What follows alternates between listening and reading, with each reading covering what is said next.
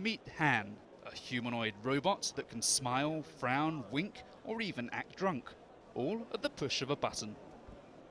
Wowing crowds at an electronics fair in Hong Kong, Han's myriad of facial expressions are controlled by 40 motors.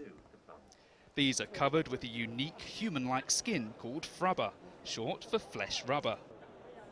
The ultra-realistic android can also recognise and interpret the expressions of real humans it comes into contact with. Grace Copplestone is from developers Hanson Robotics. So we have cameras in his eyes and in his chest, which allow him to recognise people's faces. Not only that, but recognise their gender, their age, whether they're happy or sad. Han is even able to hold simple conversations thanks to voice recognition software. I think you are perfect man for my wife. I don't have to do whatever you say. I have my own free will. It was fun and it was interesting, like he's answering you. Huh? He's answering you to the point.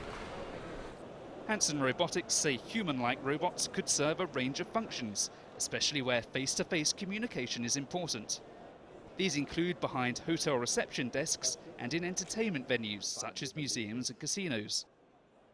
They also see the technology helping with medical training and as interactive care robots for the elderly.